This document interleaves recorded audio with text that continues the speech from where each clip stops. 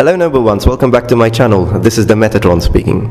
Today we've got a little unboxing to do. I've just received from Iron Mountain Armory a very nice addition to my samurai set. It's a weapon, it's a matchlock type arquebus, and 16th century of course, just like my armor. So without further ado, let's open it.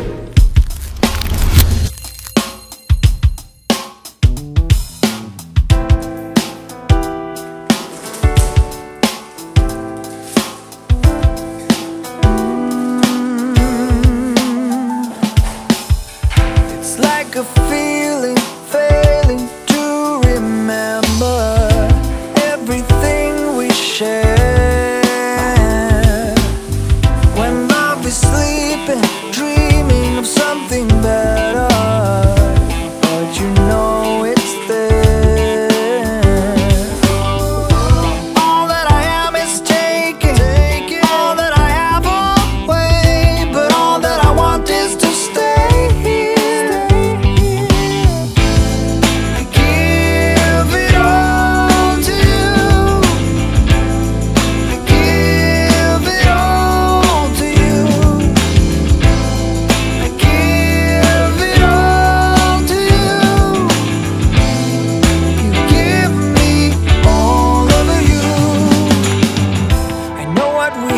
Just don't give up, I hear you. Sidestepping isn't our thing.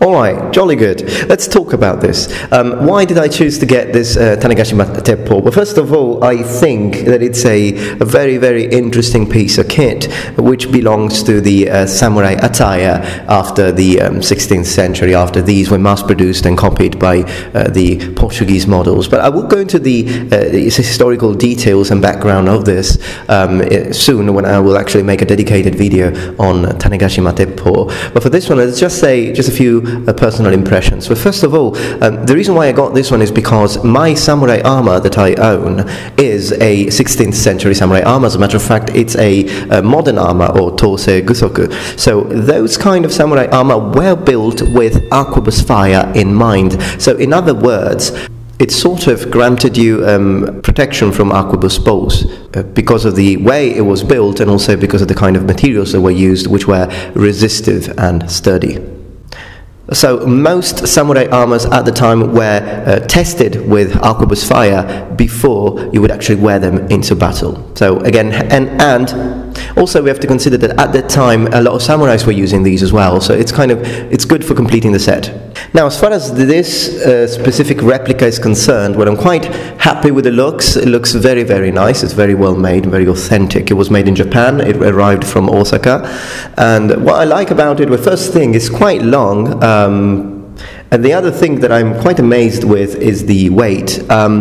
It does have some weight. As a matter of fact, holding it with one hand is a little bit, I mean, I couldn't really aim with one hand. I mean, I can, but as you can see, it takes a bit of effort, so it definitely needs to be wielded two-handed because it does have some weight. But I have to say that it weighs less than I had anticipated. So yeah, it does have some weight. I will check the actual weight, but it's still lighter than I had anticipated. Alright, so look forward for the actual dedicated video where I will talk about the historical facts about the arquebuses and Tanegashima-teppō. And also, please note that my next video will be in Italian. It will be about the Second World War, but it will have subtitles. The reason why I've chosen to make a video in Italian is because I've had quite a lot of requests of people asking me to do so.